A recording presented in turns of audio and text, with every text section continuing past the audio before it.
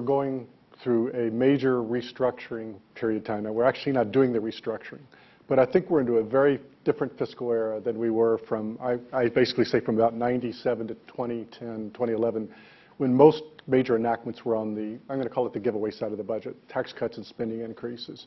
We had a similar period, by the way, from 46 to 81, which I won't go through. And then we had this 82 to 97 period where most of the major enactments were deficit reduction agreements, or tax cuts, or broad wholesale reforms, Social Security, welfare, the tax system.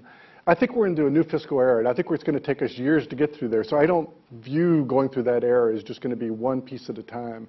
But I think to get through it, we're going to have to cope with this type of jurisdictional issue. Another way I have of putting it, thinking of the long history of taxation, in the broad history of taxation in this country, even beyond, most of the time taxation was there to collect revenues, mainly to provide public goods, defense and highways and justice. And it really wasn't involved in transfers, but it wasn't because so much the tax system wasn't making transfers, it's because government wasn't making transfers. The whole idea of transferring money to redistribute income, redistribute health care, all these types of things is relatively new in the history of the world.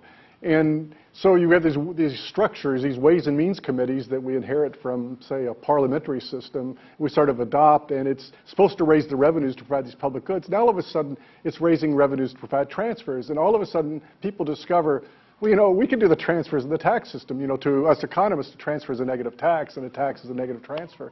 But the other one that a lot of people forget about, that I worry almost just as much about, but isn't even on the radar screen for a lot of people, are what I call expenditure taxes, which are all these phase-outs of expenditure programs, which creates these huge tax rates. So we don't really have right now a structure that allows us to think consistently about how we combine these together and think about them together. And in fact, we don't even present distribution. You know, I actually suggested this on the side to some staff people involved with the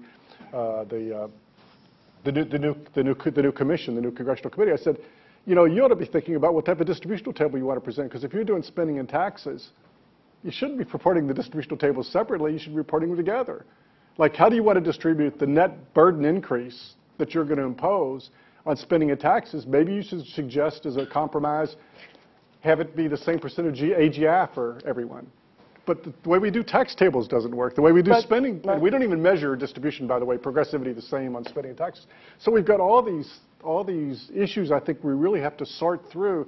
And in some ways, at least for the people in this audience, who are many of whom are people who struggle with this issue, I think it's in some ways an exciting time for us is to think structurally about how we can actually work through this.